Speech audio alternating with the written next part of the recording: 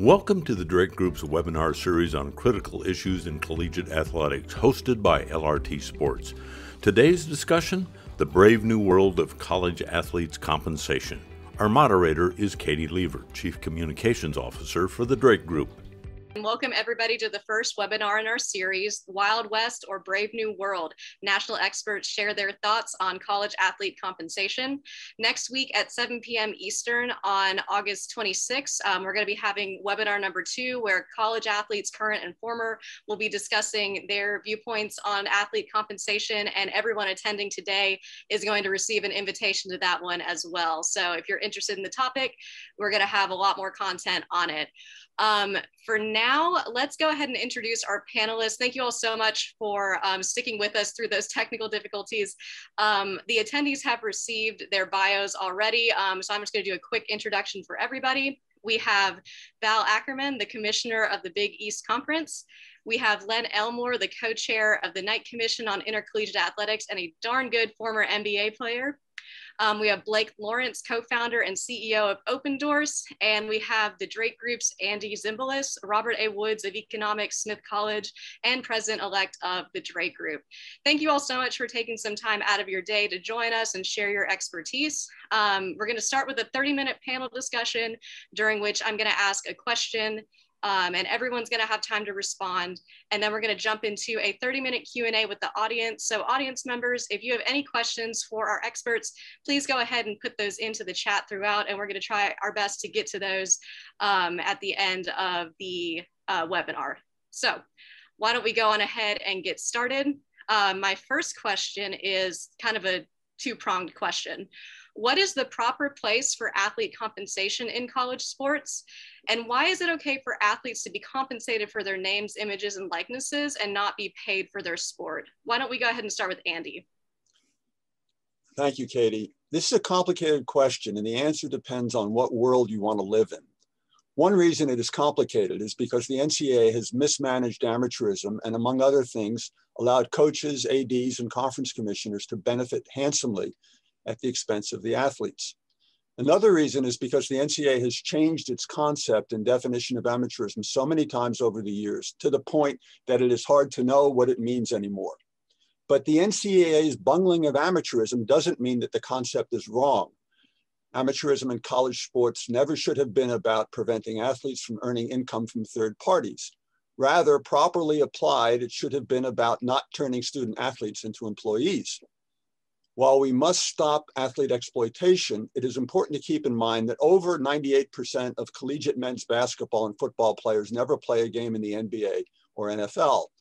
The best we can do to support these athletes is, 1, to make sure they get a solid, well-rounded education, and 2, to offer medical care so that they're fully covered for any health-related injuries connected to their sport participation. The reason why it is okay and within the bounds of amateurism for athletes to receive NIL or publicity rights income is because it does not represent payment for playing the sport. They are still amateur athletes, and crucially, when athletes are paid by third parties, it does not affect their educator-educatee relationship to the university. It is simply removing the NCAA from a sphere that was none of their business to begin with. Finally, it is necessary to recognize that the median reported annual operating deficit for the 130 FBS universities is over $18 million. And that is without counting all capital and indirect costs. Every additional dollar of added expense denotes a larger subsidy to athletics from each school's educational budget. While it is true in the long run that if athletes receive direct compensation, other costs such as coaches' salaries will come down, in the short and medium run, there will be growing and unsustainable deficits. Thank you. Well, Len, you've been paid for your sport. Why don't you weigh in on this next? I was paid for my sport as a professional. As a collegiate, my compensation was a quality education and opportunity. And so it makes sense to provide incentives for college students, including athletes, for academic accomplishments and to facilitate study towards a degree. The Knight Commission certainly believes that universities providing educational benefits to college athletes in the form of scholarship and other benefits is appropriate. Legitimate third-party payments for college athletes' use of their name, image, and likeness is certainly appropriate. but it's not appropriate for an institution to provide direct payments to athletes to play their sport. The courts have recognized the importance and legitimacy of prohibiting compensation unrelated to education to maintain the distinction between college and pro sports. In fact, the recent Supreme Court ruling in Alston underscored the NCAA's authority that they can still prohibit benefits and pay unrelated to education. Now, why is it okay for athletes to be compensated for the name, image, and likeness, but not for playing their sport? Well, name, image, and likeness is a property right, and now and finally it's been recognized and should have never been abrogated by the NCAA, especially when others were able to benefit from the athlete's personal and property right. The Knight Commission favors changing NIL rules to allow college athletes the opportunity to earn compensation from that property right, but to earn it from non-institutional sources. And that'll be similar to what their student peers are receiving, if at all. The Commission's principles, which were released in April 2020, essentially provides guardrails to ensure that athlete compensation did not blur into pay for play from the institution. And those guardrails are threefold: prohibit institutional involvement, prohibit the athlete's use of institutional trademarks, and require an independent oversight to ensure that the deals that athletes sign are paying fair market value to them and not a disguise of pay for play. Now, what we recognize is that there are state laws out there, and some of them have some of these restrictions, but the current environment is pretty open and pretty loose. And it leaves it up to the institutions in many ways to define what's appropriate. The overarching NCAA restriction that prohibits pay for play is being tested right now. And the big question is going to be whether the NCAA acts to stop or to change some of these deals that frankly look very much like pay for play. And I would throw out the Brigham Young case right now, their arrangement with their non-scholarship players as well as their players, where there's no state law and the NCAA seems unwilling to really step in at this particular time to make a decision as to what's permissible or not. So we have a leadership vacuum, and we necessarily have to fulfill that. So again, our idea is that with guardrails, NIL is certainly a right that student athletes certainly should be able to execute, and that with these guardrails, there's nothing wrong with name, image, and likeness compensation as long as it doesn't turn into pay for play. Mm-hmm. Now, Blake, you've been a really big part of this new NIL landscape. What do you think? Well, as a former student athlete, I played football in Nebraska a decade ago. I'm thankful to know that today's student athletes are in a position to be able to capitalize on name, image, and likeness. And I'm super excited as a member of this industry and the technology provider, really the infrastructure for a lot of these student athletes managing NIL opportunities, to have a assistance in creating opportunities for themselves that ultimately position them in a way where they're following the rules, but also quickly capitalizing on their rights, which is those name, image, and likeness rights, which they couldn't before. So there's a couple different perspectives. As a former student athlete, it is super exciting to understand that no matter what dollars get into the pockets of student athletes, it's more than zero. And all of us can agree that's a good thing. But Lynn, as you speak to trying to determine, you use the word legitimate. Legitimate is a great word to understand what types of NIL activities are occurring. And I know that Val and the crew with the federal and state legislation working group for the last 2+ years spent a lot of time along with some of the folks in this call just trying to understand how to actually determine what is a legitimate NIL activity and what is not, right? And as we sit here today, most schools are trying to determine that themselves. State legislators are trying to interpret legislation that they wrote that they most likely didn't intend to ever have to enforce, right? And compliance officers are turning into pseudo endorsement agreement revisers and marketing reps and agents themselves. It's just the Wild West is another way to say it, but technology wise, there are ways in which we can start to understand and identify trends, and we're starting to see it already. there's a lot of things publicized, which will get a lot of scrutiny, but there's also other things that aren't publicized that are already being scrutinized on the back end. So there's work in progress. Athletes are in a great position, but as an industry as a whole, it is important to have that oversight. So we do get a grasp on what's happening and what should be happening. Mm-hmm. And then Val, as a conference commissioner, what's your view on the proper place of athlete compensation in college sports? Yeah, thanks, Katie. And I want to thank Donna, especially for giving me the opportunity to be part of this group today.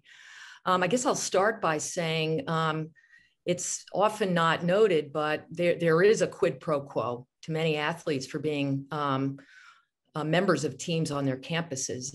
If you start with scholarship, cost of attendance, permissible benefits, life skills training, preferred admission status in some cases, the value of a college degree. I think Len noted that right at the top of his remarks.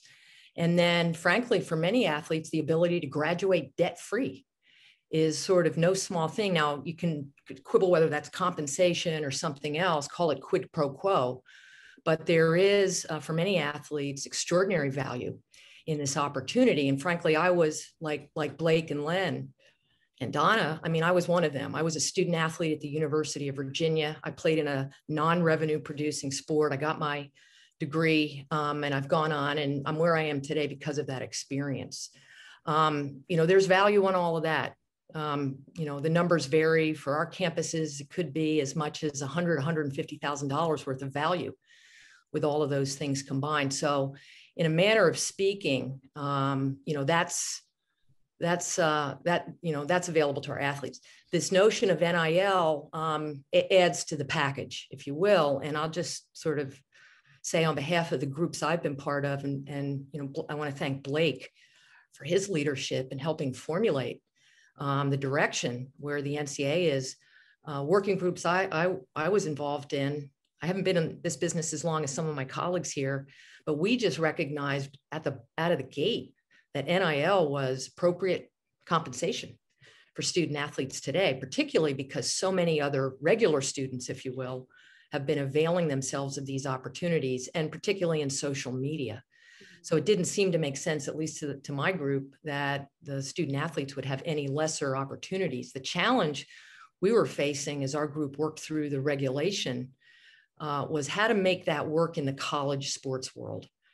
How to deal with recruiting. I mean, the pro leagues, they don't recruit. I mean, they do in free agency, but there's very strict rules, as we all know, have worked in that area, about how much you can pay and salary cap restraints. And certainly incoming athletes in a league like the NBA don't get to choose their team. They have to go through the draft. So there is no sort of funny business that's possible in this sort of initial player acquisition mode. And so we were really wrestling with how to handle NIL in a world where recruiting is so fundamental to how athletes choose their schools, and how to sort of maintain, if it was possible, some semblance. I mean, we all know it's sort of not equal anyway, but how to maintain some semblance of that. So that really was the problem. The problem we're struggling with now, sort of from the front lines, is the lack of consistency. Because I think, as everyone knows, Congress did not act by July 1 to come up with a uniform federal law. The NCAA, following the Alston decision, backed off of a higher regulation framework to manage questions around disclosure, institutional involvement, institutional marks, conflicts, and other matters in favor of the low regulation model we have now. But the fact is, if you're in a state that has a state law, that's what you have to follow for NIL. If you're in a state that doesn't have a law, you have to, you're allowed to use the NIL interim policy, which basically says, as long as it's not pay for play, and as long as it's not a recruiting inducement, it's fine.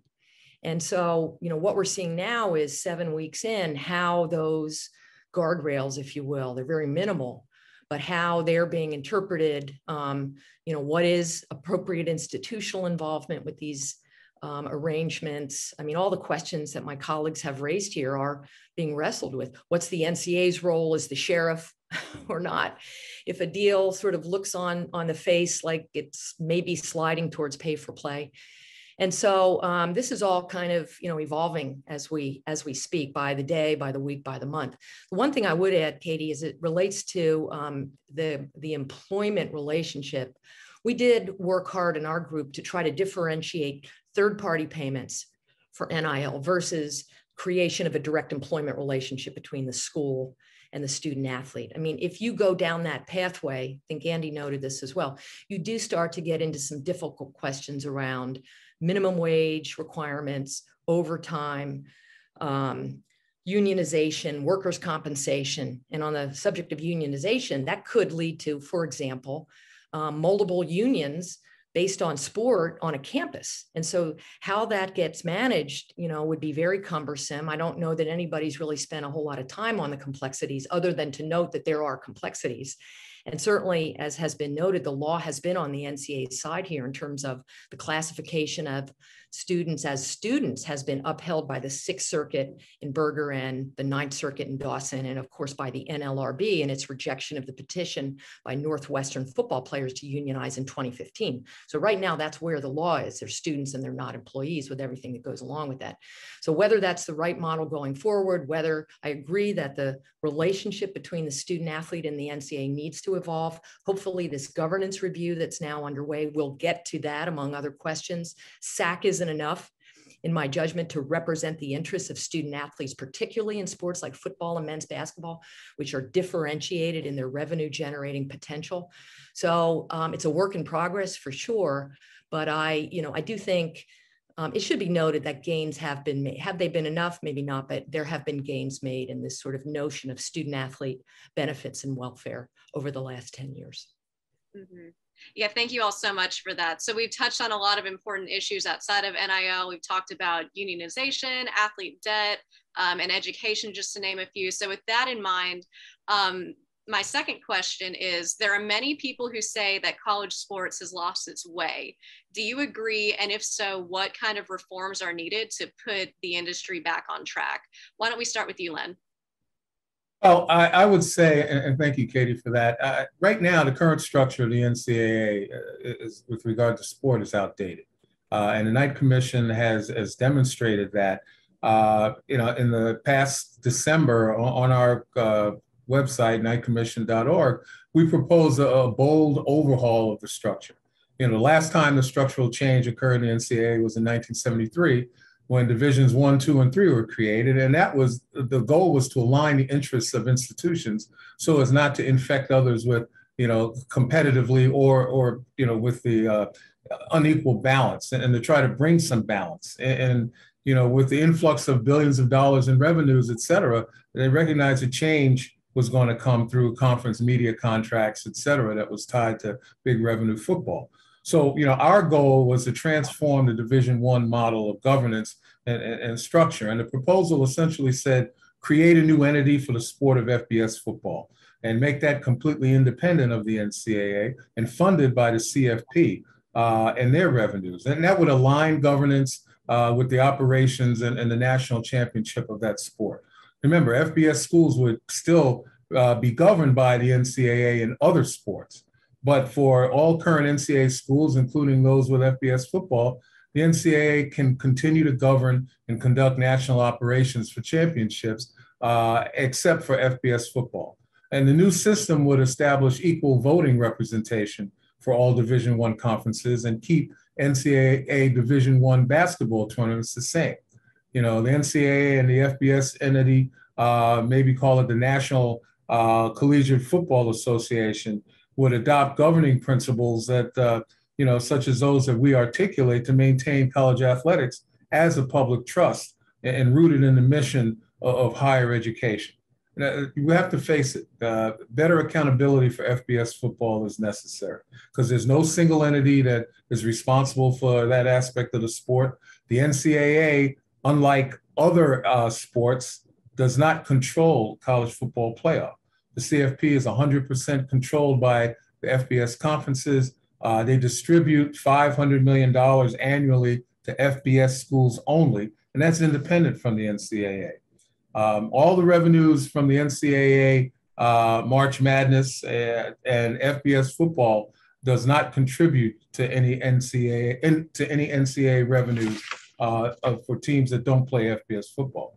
Yet NCAA financially supports all of FBS football's infrastructure costs, such as eligibility, enforcement, and legal expenses. So FBS football has an outsized influence on NCAA governance, even though only 38% of its Division I members offer the sport, whereas 100% offer basketball. So basketball is the unifying sport, and the NCAA shouldn't distribute money to schools who have sports that they don't control their particular championship. And for those who wonder, whether spinning off an FBS football means that there are no Title IX enforcement opportunities, the Knight Commission actually is commissioned two leading national law firms to take a look at antitrust and Title I legal issues and recognize that the creation and operation of a separate entity to govern the sport of FBS football would not increase legal risks regarding antitrust or Title IX. And that for the NCAA and non-NCFA institutions, the creation and operation of the NCFA eliminates future legal exposure to potential antitrust litigation related to football, because the NCAA would no longer regulate FBS football. And finally, the creation of a National Collegiate Football Association will free resources that essentially could create more opportunities for gender equity.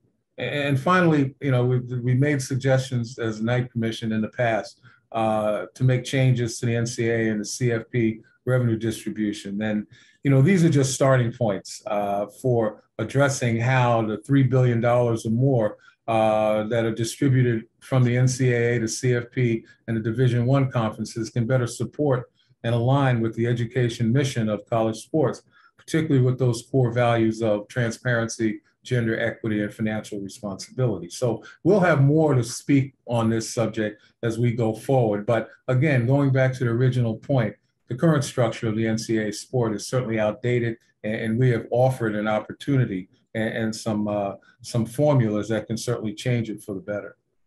Mm-hmm. Andy, I think we can all agree that the NCAA's model is outdated. You and I have talked about this at length. What are your thoughts on these reforms? College sports has lost its way. It did so a long time ago. Now it's in profound crisis. One can approach its reform with piecemeal changes, such as reintroducing the Division I athletic certification program to advance Title IX, limiting the salaries of coaches, ADs, and conference commissioners, applying holistic admissions and eligibility systems accompanied by meaningful remediation programs before the start of college, promulgating real and binding limits on the number of hours per week spent on sports teams, centralizing the college football playoff so that money is distributed more equally across the 1,100 schools in the NCAA, rather than what the Knight Commission proposes, which is to say, okay, run away with your money and govern it by yourself. No, they should be part of the system that everybody else is a part of in college sports.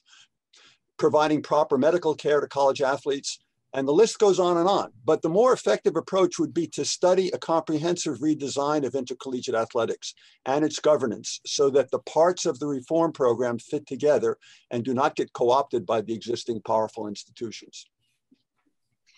Val, as a conference commissioner, what are your thoughts on the current NCAA model and any necessary reforms moving forward? Well, I'll start by saying I agree with Len that there is this anomaly, which I flagged early on. It was noticeable to me as a basketball-centric conference that the NCAA does pay for many what I'll call national football expenses.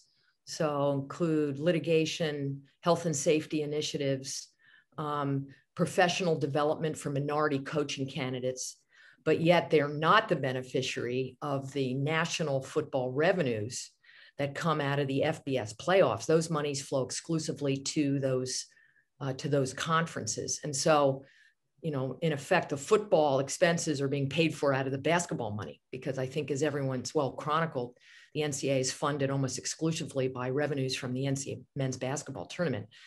So there's a fix there that I think I'm with Len, I think should be considered. There's no shortage of areas where the NCAA could stand a good look and topics that I think should be top of the list in terms of this inquiry. And hopefully that'll be gotten to with this governance review that's underway. I'll tick off a couple of my own. I hope no matter what, we can continue the NCAA men's and women's basketball tournaments. I mean, there has been great value, I think, in having 32 conferences and not 10 involved in this event that captivates the American public every March. So figuring out a way to keep that intact, I think is, is sort of job one. There's a lot of talk now about the ongoing role of the NCAA national office.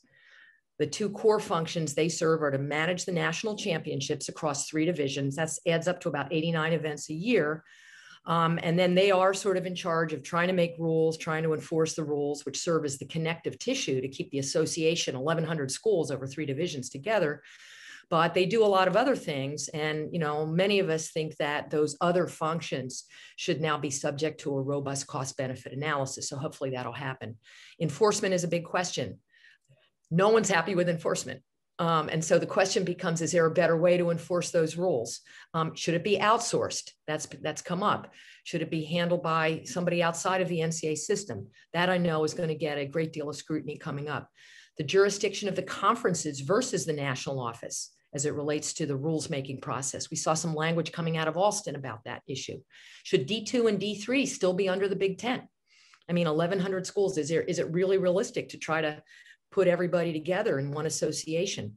I spent 8 years as the US representative on the International Basketball Federation. We only had 215 countries that were part of FIBA. We've got 1,100 that are part of the NCAA. It's practically unmanageable and has turned into a complex bureaucracy for that reason, because everybody wants to be at the table. We have too many committees. The decision-making process is torturous. There's nothing nimble about this organization. So trying to get a big idea through the system is painfully difficult. So whether that can be reformed or not, I don't know, but that's what we're dealing with. I applaud the Knight Commission on your thinking, Len, with the possibility of a new model. It's certainly worth a look to see if FBS football should be treated in a different manner. Some say the name of the association should be changed. That NCAA, the so-called blue disc, has become irreparably toxic. So maybe we need to just sort of dissolve it and come up with a different brand. There is some separate conversations underway right now with the USOPC. I'm actually part of a US college sports sustainability think tank, where there's some good thinking going on how to bring together the management of college sports with the management of our national team programs. The NGBs are out there, they're doing grassroots developments. Some are saying maybe we ought to treat every sport as a vertical instead of the NCAA horizontal. You're putting 25 sports under one umbrella. But I think that review has been helpful and hopefully can be folded into the NCAA's inquiry.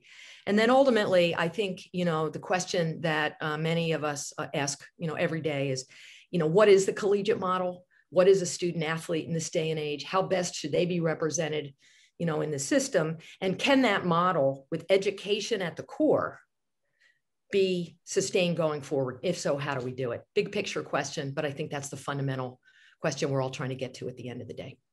Yeah, those are fantastic questions. Blake, what about you? Has college sports lost its way? And if so, what reforms are needed to get it back on track? Sorry, team. I would say I was on a Big Ten campus last week with a brand new football facility, and it was unbelievable. I mean, just to look and to feel the inequity at times in terms of what resources are provided to football players on a college campus at the highest level today versus their peers, especially and sometimes at programs that have not won a lot of football games, right? But there is a tremendous amount of resources put into it, and there's some great economics that everyone benefits from that, like within the community, within the athletic department, within the campus as a whole. So it's clear that there is some inequity. I would say that there is movement in terms of the student athletes and the outcomes in which they're receiving as participating in the system. I think they are getting better. I mean, Val, you said this, without the NCAA, without my football scholarship in Nebraska, where am I? And like, that is every student athlete, guys. Like, if you actually go talk to them, like the ones that go through it, like there are some outliers that get, shortchanged because of the revenues they generate for the school that they don't get a part of, but that is 0.1 of 1%, you know, and for most athletes, this is life-changing stuff. So today we're moving towards a world where I think everyone has to be comfortable with name, image, and likeness monetization and allowing third-party payments, legitimate payments to flow to student athletes as a way to let them participate in their own God-given rights of publicity. And that is a world that I'm excited about. And, you know, I'll leave some of the think tanking about switching names and adding a letter here, moving this over there. Like that is fine and good and dandy, as long as the student athletes are getting an education, as long as they're getting help, like from the medical side of things, in terms of just taken care of, right, when they're on campus. And I would say that the other parts, as we start to see NIL legislation, we can talk about this more and more as much as we want, is that there's 7 weeks in, certain things that, you know, they're all NIL activities, Len. You talk about that BYU, they're all NIL activities until they're not, right? Until they're not. And what I talk about that is that if a student athlete is providing bona fide NIL activities in order to receive compensation, that's fantastic. But what happens if they transfer? What happens if they quit the team? You know, in that moment, somebody's got to protect that student athlete, because maybe their interests or life had to change in an instant. And should that impact a transaction that was supposed to be only tied to their NIL activity, not to their participation in sports, not to their attendance at a school, you know, and those are the things that maybe we shift from who can and cannot pay student athletes, but really to a world of, in terms of third parties, what allows somebody that has committed to pay a student athlete to stop paying them, right? That's kind of this quickly into a new world. So all those other parts, I'll let you guys talk about. I'll do NIL. Those are the 3 letters I talk about all dang day. So you guys can worry about the other 4. Yeah, really, really great stuff on this one. We're going just a little bit over time, but I have one more question if we could keep these answers short and sweet. My last question before we get to the Q&A is, can the NCAA be trusted to reform itself, or is state and federal legislative pressure needed as a catalyst for change? Why don't we start with you, Val? Well, I think my answer is the NCAA can be trusted to try to reform, and that's underway now with this governance review and this constitutional convention that's been called. I mean, I think there's well-meaning people who have the best interests of student athletes at heart. I consider myself one of them, but my guess is that they will probably need help, whether it's in the form of pressure or, you know, assistance. Or some other device, whether it's from Congress, you know, the court's given the nudge. You know, as I said, this is one complex bureaucracy, and it may require some sort of an intervention to get to some of the desired outcomes. Mm-hmm. Len, how about you next? Well, I mean, it's obviously clear that there's a necessity for uniformity of rules, particularly in NIL. Given the conflicting state laws that are in effect. And, you know, the NCAA with their upcoming constitutional convention, so to speak, they're probably looking, based on their failures in litigation, looking to decentralize their efforts so they can't be accused of antitrust violations. So, you know, any significant changes or reforms to strengthen the educational purpose might necessarily need some kind of governmental, particularly congressional involvement. You know, we, as a Knight Commission, believe that, you know, we would strongly recommend that when you look at a board of directors for all of college sports, regardless of the entity and what it's called, you know, you ought to include a majority of independent directors, those who don't have conflicts of interest. And a large number of them, at least a third or more, should be people who have been or currently are college athletes, because it's obviously in their best interest that decisions are certainly made. And real quick, I want to go back to what Andy said about the Knight Commission's transformation of Division I model. Andy, your proposal in an ideal world would certainly be reasonable. But, you know, based upon the revenues and everything that's occurred in college sports over the last several decades, I think our suggestion is realistic. Because like in the 70s, you know, we're aligning interests, and we can free resources to apply to greater racial and gender equity by making the changes that we purport, and as well as, you know, stay with the general interest of education, health, safety, and well-being of college athletes. Mm-hmm. Blake? I would say that to see a group, this is as an outsider, I was president of SAC at Nebraska, so I kind of had that upbringing, but then being brought into this process with the name, image, and likeness legislation and potential changes and at all three levels, D1, D2, D3, and to see 2 years worth of work from some really smart people across the country working really hard to push things through, just get punted and punted and punted and punted, and mostly due to an agenda of a very select few, individuals that have a tremendous amount of power over everyone else, put us where we are in terms of NIL legislation and policy across the country, right? A vocal few can transform this entire industry and business, and those vocal few play by different rules, I would say, in terms of, and I'm being ambiguous with what I'm speaking to, but I think maybe we can talk about the fact that there are some conferences and with certain levels of power in terms of revenue generation for this entire industry, right? And so I think that that creates challenges, right? When you're in a room and there is not equal weight in a vote, and fear can sometimes be a motivator to stay in the status quo. So hopefully there's some changes in the representation and voting. Again, that's my certain experience just recently, knowing that there was a lot of work put towards something that would at least provide some level of oversight. Now, can't ignore the Alston case and the impact on potential antitrust issues, but at the end of the day, a vote was to be made many months ago, never got there. And I think that is the case more often than not, if I understand this space correctly. All right, and finally, Andy, what are your thoughts?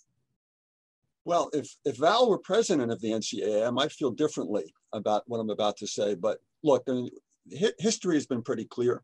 The NCAA functions as a trade association for college coaches and conference commissioners and athletic directors. That's how it functions. And it's created a system that benefits those people rather than benefiting the athletes, either materially or educationally. So the NCAA cannot be trusted. And frankly, neither can the courts. After decades of saying they don't want to micromanage a privately run, thriving system of college sports, state legislatures and the National Congress have finally begun to take long-needed action. They have realized that the government is already deeply involved in college sports, among other things, by providing over $30 billion annually in student aid programs. And as I said a moment ago, we need a new coherent system, not a series of disjointed patchwork reforms. This system has to be based on a shared vision of what we want college sports to be in our society. In my view, the original intent and still the stated purpose of college sports is to serve as an extracurricular activity to support the balancing out of the largely cerebral and sedentary experience of student life. We should pursue that purpose. In the last Congress, Donna Shalala introduced a bill that would create a national commission to study this question and to recommend the formation of a new governance system. Several current bills being considered in Congress have a similar provision. Getting college sports right is not a simple matter. It will require sustained study and contemplation by our best minds. And the sooner we start, the better. Let me just add with regard to Len's nice comment about my prior comment, that I think fundamentally what the Knight Commission is doing is saying, let's restructure college sports based upon commercial criteria. If we want to go in that direction, fine. But why not just take a step further then, Len, and simply make it minor league football? Make them professional and stop the charade about trying to educate them, and perhaps even give them, in addition to a salary, give them a voucher so they go to college sometime in the future if they want to. So my fundamental concern about what the Knight Commission is doing is they're basing it on commercial criteria rather than saying, let's stop the incentives to win for victory that are so strong and are governing the way we move in college sports. Let's start thinking about them as extracurricular activities that serve the educational purpose. And if you do that, then I think the obvious answer is you take control. You don't say the CFP is controlled by the Power 5 sports, and so let them just take it. You say, no, this is college sports. It benefits from all the tax benefits, tax privileges and subsidies from governments. Let's treat it as a college sport, just like all the other ones. And let's take the money that they earn and do what they do with the other 85 sports. And share it, not share it equally, but share it across the NCAA. And that will promote Title IX, and that will promote the educational function of the university. Just real quick, you misinterpret what we're saying. We're not basing it on commercial. We're basing it on those values such as education, health, safety, and well-being. We're looking for greater transparency, aligning interests together where some of them, let's face it, this is why I say you may be reasonable in an ideal world, but the realistic element is you're not going to take that away. That's the public's viewpoint as well, and that's where, unfortunately, we get in trouble. But in the end, it still comes down to the transparency of what is going on campuses, institutional balance, competitive balance, as well as institutional balance, aligning interests for their particular student athletes. But the overarching element is education, health, safety, and well-being of their student athletes. And we can't get away from that. And there are different ways to skin that cat. Yes, and those are all values that we can all agree on in this room. So we're going to get into the audience Q&A here in just a second. Before we do encourage the audience members to click on the Drake Group links that are located in the chat to learn more about our organization, what we do, and how you can support our efforts. But now let's go on ahead and get into some of the audience questions. The first one I have is from Peter Hager. Given the growing concern for athlete mental health, what safeguards might be considered to keep student athletes from overextending themselves in pursuit of NIL-related opportunities? Blake, what do you think about that? Well, you say, sorry, for the mental health or the weight or the balance, that the question's really centered on, Katie, sorry. Yes, so what safeguards can be considered to help keep student athletes from overextending themselves in pursuit of NIL opportunities? Certainly. I think there's a myth that can exist that this is a highly distraction-worthy effort in terms of name, image, likeness, monetization, and compensation. I think that in the first 7 weeks, 80% of all NIL compensation is for social media promotion. So everyone that voted and said, hey, I think that these kids can make some money on social media. Well, you're right. I mean, that's what this is. The bona fide, legitimate NIL activities are for online passive monetization opportunities. There's another, 10%. I mean, nearly 90% of these things are passive activities. Licensing rights, so giving someone the ability to use your name, image, likeness on a trading card or on apparel, right, or on a billboard, like those types of things. So passive monetization is there, which allows athletes to make money while they sleep. And everyone on this call wants to make money while they sleep. That's a great way for anyone in America to monetize their publicity rights. And for the majority of these athletes, this is the peak of their earning potential. So if they can monetize passively, then they're going to be in a better spot. I think that there's good support systems on campus to educate. There's going to be more and more of that. That's going to be a good part of balance. But for those that maybe you've heard me say this before, but these aren't your granddaddy's endorsements, okay? Like these are not commercials and video shoots and billboards and appearances and autograph signings. These are one click on your phone and make $1,000 type of opportunities. And that's what's happening in the market today. We also have a question specifically for Val. What primary role does a conference commissioner play regarding NIL? The question just disappeared. So I'm going to paraphrase it. What role does a conference commissioner have in terms of name, image, and likeness for college athletes? Well, thanks, Katie. The answer is we're trying to find out. One of the questions is what role can the conference play in terms of, for example, formulating a conference policy around NIL that all of your schools will subscribe to in an environment where state laws, for the most part, are going to dictate what an institution can or can't do in terms of managing NIL endeavors. I mean, just by way of example, we've got 11 schools in our conference. 6 have laws. They're all different. The other 5, 3 have pending legislation that are different from the first 6, and then 2 don't have a law at all. So in those places, they are able to avail themselves of the interim NIL policy, which is very bare bones. It effectively says, as I mentioned at the top, as long as it's not pay for play or a recruiting inducement, the school can structure its own policies. So that really, frankly, doesn't leave a lot of room for a school or a conference, that is, to, to sort of intervene. So we're, frankly, trying to serve as a resource to our schools.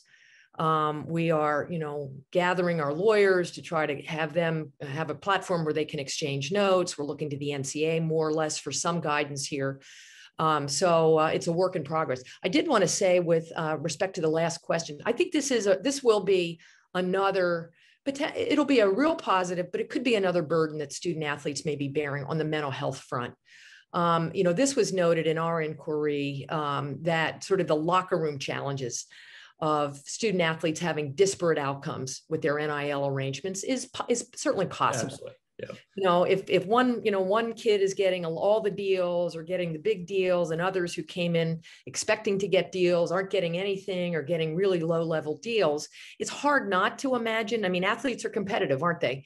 So it's hard not to imagine them sort of competing with each other and then getting disappointed if they're at the low rungs of the ladder in terms of the NIL hierarchy. So, to Blake's point, I think at the end of the day, it's a huge positive, but it may well be that schools have to add to the services that they're providing to these athletes in order to help them deal with the fallout, if you will, if there is some of these, again, disparate outcomes when it comes to NIL. Katie, can I add something real quick? What Val said about anticipation and disappointment, that's huge with regard to mental health. And, I saw an article that was in Sportico, that via one of the writers for Sports Illustrated and even Opendorse said the average NIL income for the month of July was $471, where a top athlete did earn 6 figures. And 88% of those transactions came from social media, 79% of those from athletes who are football players. So one, I think what can eliminate the anxiety of anticipation and disappointment would be education. But can we also think of areas where, the athletes, maybe, are they being sold a bill of goods right now? The fact that you can make all of these projections, but when you take a look at the deals that have happened, no real deals of huge magnitude have occurred right now. And maybe we're building up their hopes only to have a letdown sometime later on. I think that's something that certainly needs to be looked at. I think, just to speak on that this is a situation where perspective matters, right? And if I was in college and I had $471 in my pocket in the month of July, I'd feel like the richest man in Nebraska.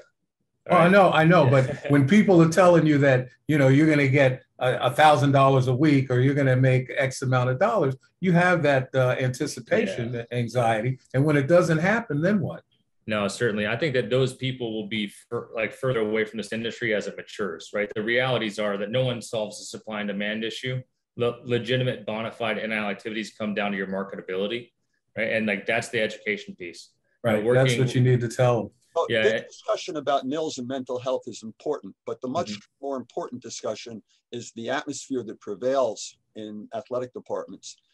When you have an atmosphere that is calling upon students to spend 40 or 50 hours a week on their sport and still be a student, we have an atmosphere that says you can't major in this because it conflicts with our practice times. If you have an atmosphere where the coach feels it's fine to take the kids out in summer football practice in 90-degree weather and have them do wind sprints until they fall over, that's not an atmosphere that promotes mental health. So it seems to me that it's a much broader question about transforming our approach to college sports if we want to deal with mental health issues.